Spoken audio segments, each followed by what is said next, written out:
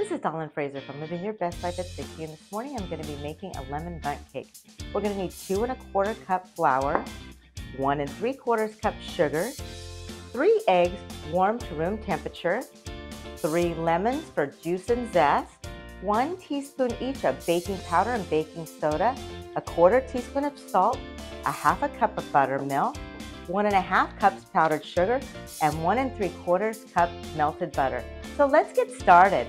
We're going to preheat our oven to 350 degrees, and then we're going to butter our bundt pan. And we're going to butter our bundt pan very generously, getting into every nook and cranny so that our cake does not stick. We're going to whisk together our 2 1/4 cup flour and a teaspoon of baking powder, a teaspoon of baking soda, 1/4 teaspoon of salt.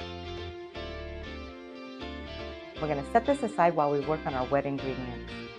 We're now going to zest 2 of our lemons. Now I'm going to squeeze out a 1/2 cup of juice out of these 2.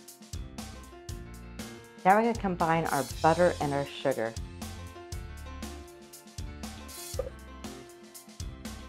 We're going to use a mixer to blend these together.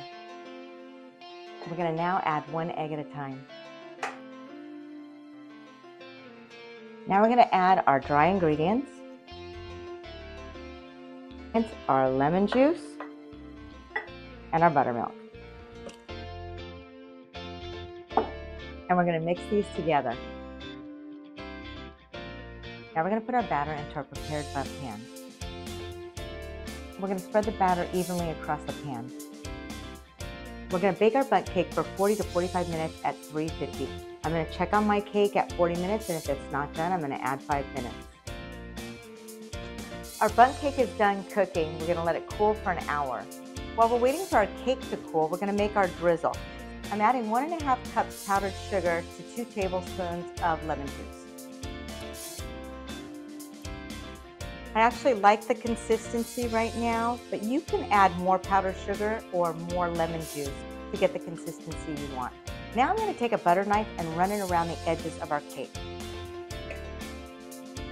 I'm going to take my serving plate and put it over my cake pan and flip it.